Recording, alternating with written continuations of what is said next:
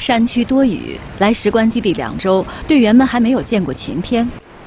基地里有个人工湖，面积很小，但是挺深的，有鱼，是基地的工作人员特意放进去的，可以钓。这也成了队员们在这里最喜闻乐见的休闲方式。当然，时间仅限于不训练的周日或者平时晚饭前后的1、2个小时。田涛乐于动手，把控一般。袁成飞是福建人，前2天钓上过大鱼，是众人眼中的高手。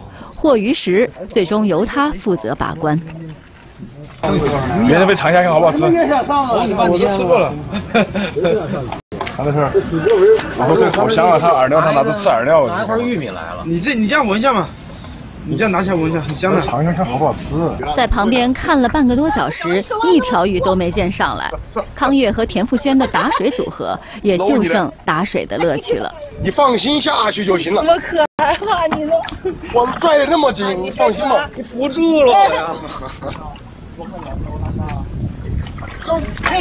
我是那种人吗？有可能。一点不充分不相信我。夜色疏忽而至，周日不训练，基地会议室传来阵阵读书声。全队从教练、队医到队员都来上英语课，大家正在跟着老师读单词。讲课的也是自己人，国家举重队的工作人员黄鑫。为了调动大家的情绪，特别下载了国外解说的我们队员的比赛，配上中文字幕。听见外国解说员夸自己队友，大伙儿情绪一下就来了，课堂气氛也活跃起来。英语课不多，就是每周1节，玩着就学了。老师还要考核打分呢。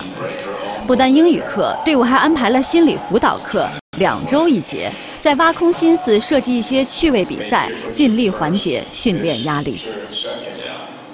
因为我们疫情期间嘛，整个一个队伍已经封了4、5个月。